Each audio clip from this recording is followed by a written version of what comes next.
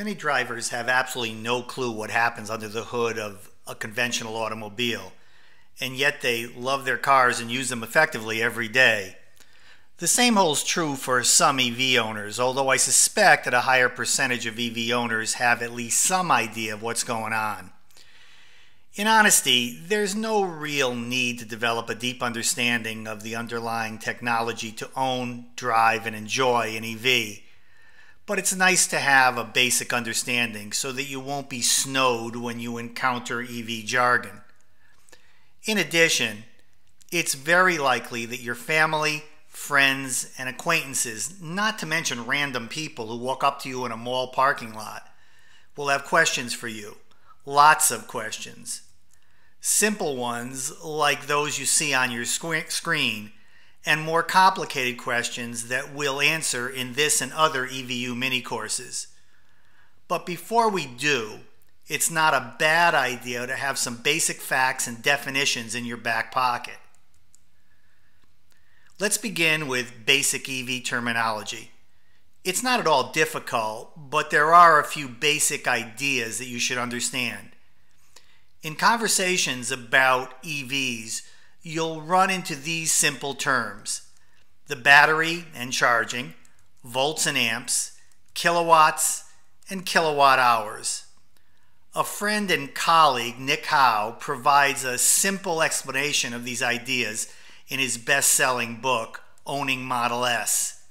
The analogies I'll use on the following slides are drawn from Nick's book. It's reasonable to state that the battery lies at the heart of every electric vehicle. That's why it's important to understand the battery and the way in which the battery is charged.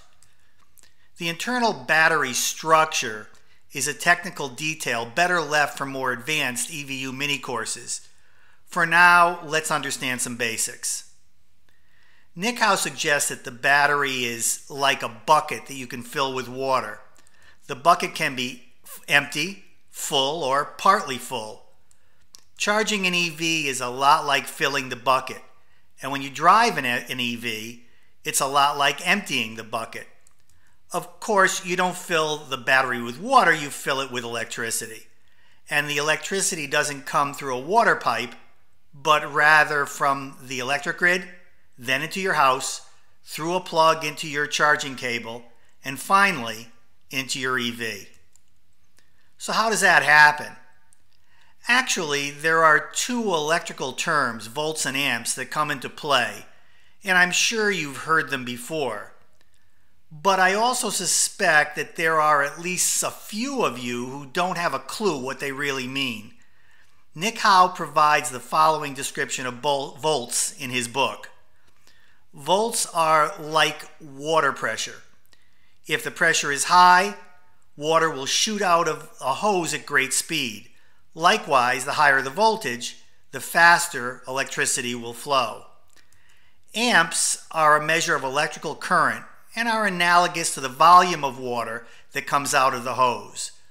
The more amps, the more current is coming through a particular circuit. And that's important because the more amps delivered, the faster your battery charges. Our discussion of basic concepts will continue in part 2 of this EVU mini course. But before we get there, let's summarize. You need to understand basic concepts so that you can answer questions and follow a discussion of EVs without being lost.